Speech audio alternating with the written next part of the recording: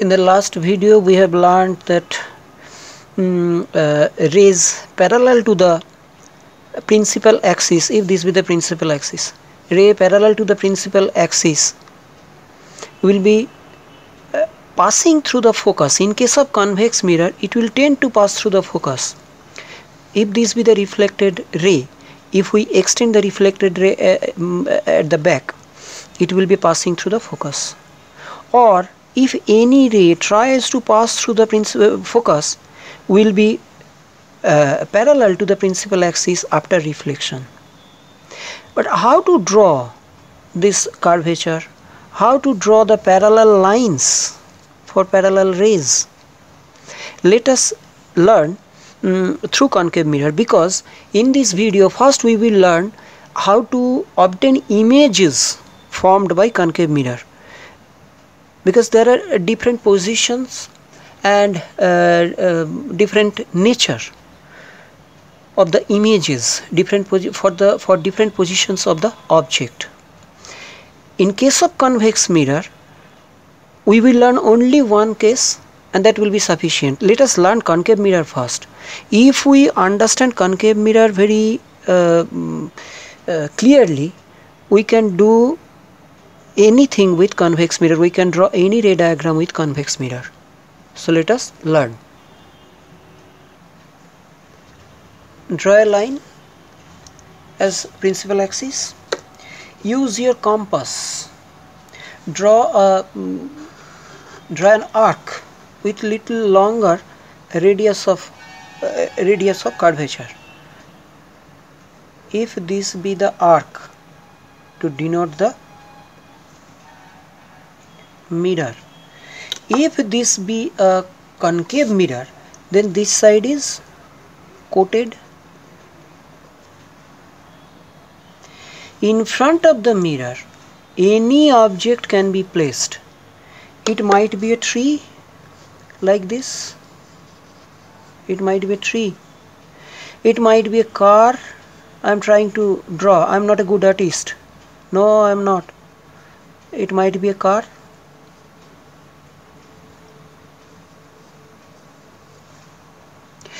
But whatever be the object, car or tree or man or goat or chair or table, whatever, many points are there from which rays will be incidenting on the mirror and will be reflecting. From here also, from human figure, from any other object. So ultimately the drawing will be clumsy, and secondly and most importantly, this will be complicated. So to avoid all this, first we will learn with the simplest object, one straight line, and we will take that straight line perpendicular to the principal axis. Now how to draw perpendicular you know at any point. Before that we will determine two other points, that is focus and the center of curvature.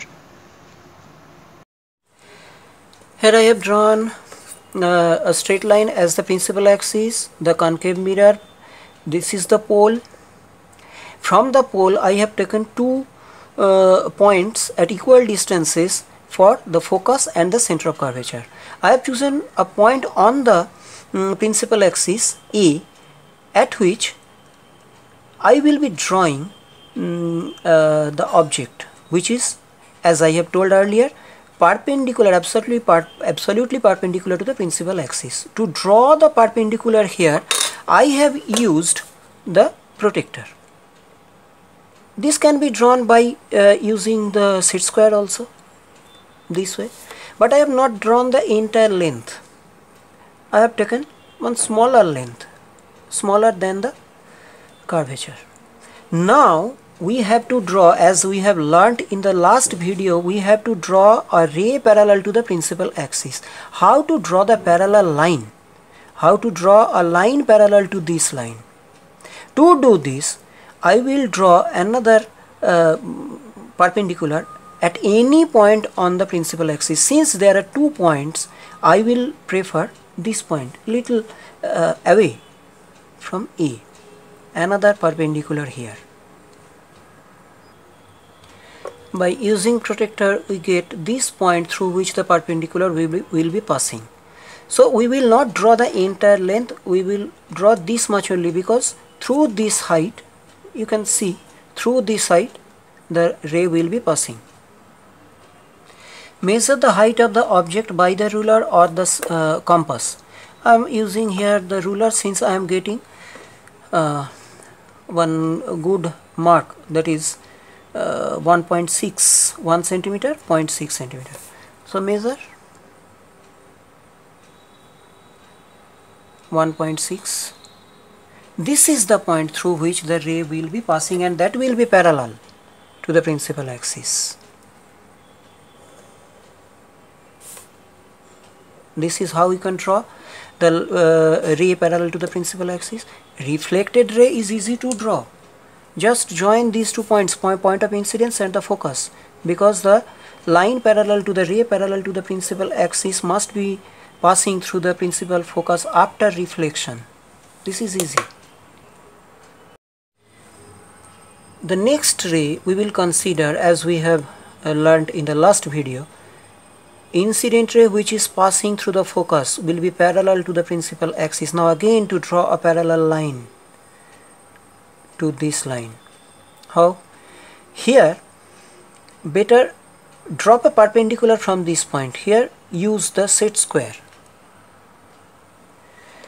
By using the set square this way, this line will be the perpendicular, but I will not draw the line. I need the foot of the perpendicular on the principal axis. So just take a point here to complete the line. There is the foot. Now you need only this length only. Try to measure this by the ruler. This is 1 centimeter. 1 centimeter. Okay, we will draw another perpendicular, the length of which will be 1 centimeter. I will choose the center of curvature this time. One perpendicular, the length of which will be 1 centimeter. By using the protractor, I am getting this point through which the line will be the perpendicular. By using the ruler, I could join these two lines, but I don't need this entire length. I need only 1 centimeter. By using the ruler, I am getting this point. If we join these 2 points, the line is parallel to the previous line here, the principal axis. This is the reflected ray for this incident ray. These 2 rays are intersecting at this point. These 2 rays are coming, both the rays are coming from the top, so this is the image of the top B dash.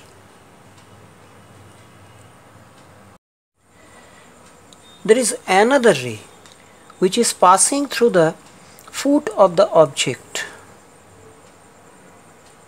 This ray is passing through the principal axis, means this ray is passing through the center radius of curvature, means this ray is passing normally, absolutely normally, so it will be reflected through the same path. So this reflected ray is bearing the image of the foot of the object. If we drop a perpendicular from B dash to the principal axis, the point of intersection will be the image of the foot. Let us drop a perpendicular by using set square. That will be easier.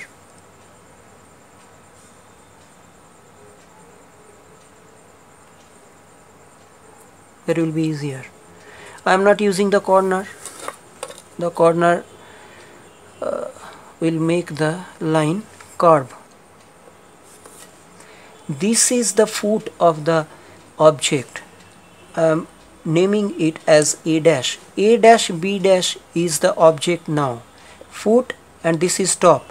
So the arrowhead will be in the downward direction. This is how we will go on drawing the images for objects at different places in front of the mirror. In the next part of the video, we will place the object in front of the mirror starting from very far from the mirror. We will take that distance as infinity, from infinity to very close to the mirror.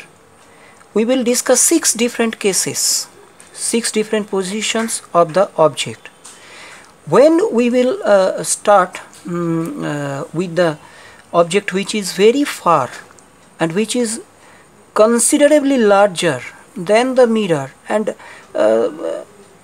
sometimes than our earth also, like the sun, like the Jupiter, any other planet, any other star, lights are considered parallel, but they are not parallel, not necessarily parallel to the principal axis. They might be inclined. What will happen if the parallel beam inclined to the mirror? Let us learn. We will consider only 2 rays, one which is actually inclined and falling on the mirror, another inclined but passing through the center of curvature. We will consider these 2 rays only, because many rays, number of rays are coming. How many rays we will consider? We will consider only these 2 rays. These 2 rays among the parallel beam of light we have considered. This ray will clearly show us the laws of reflection, as we have learnt in the last video. By measuring the angle of incidence and by drawing the equal angle as the angle of reflection, we may get this ray of reflection. And since this ray, incident ray, is passing through the center of curvature, it will be reflecting through the same path. These 2 rays are intersecting at this point.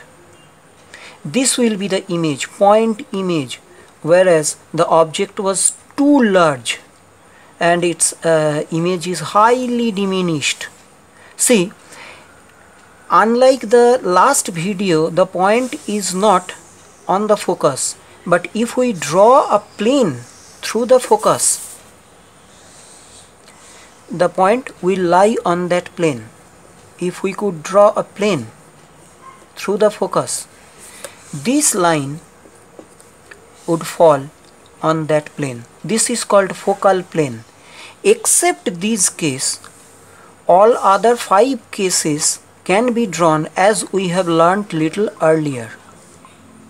Now let us watch the next 5 cases along with this one, that is all these 6 cases.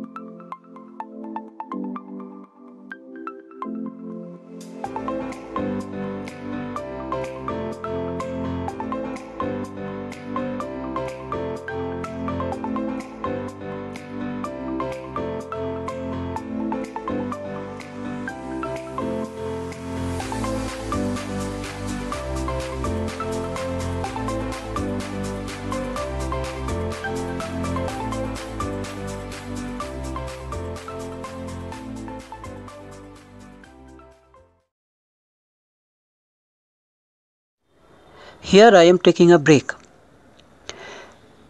My object now is at focus, and the image is very large, highly enlarged, and it may form at the infinity. Now what will happen if the object crosses f?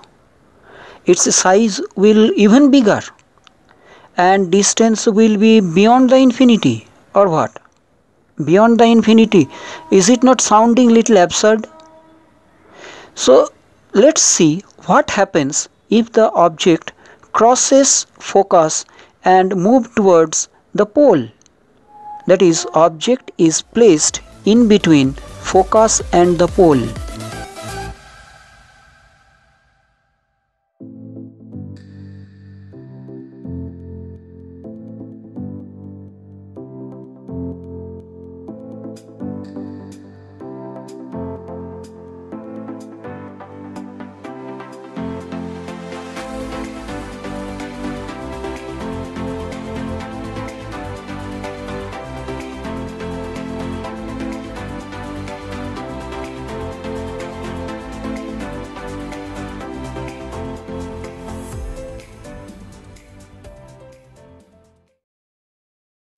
Now look at the interesting thing. Instead of getting the image in front of the mirror, we are getting it behind the mirror. That's why it is virtual and erect. And it is enlarged. It means its size is larger than the size of the object, but not so large as it happens in case of infinity. For this reason, concave mirror can be used for specific purposes where small objects are to be seen in enlarged form, where the object cannot be seen directly. We will read this particular use when we will read the uses of concave mirror. Now, after learning all 6 different cases where the object is placed at 6 different positions, we have learned where the image will form, what will be its nature. Now let us recapitulate all these 6 different positions of the object and the corresponding images.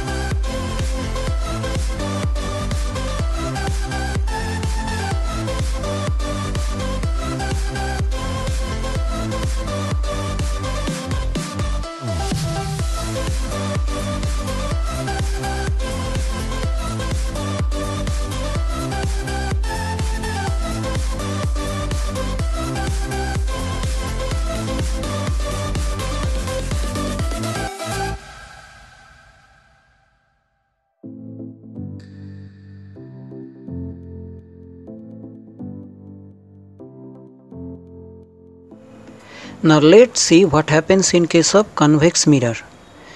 In case of convex mirror, as you can see in this part of the video, that wherever be the object, the image is always diminished, virtual, that's why erect, and most importantly between the focus and the pole.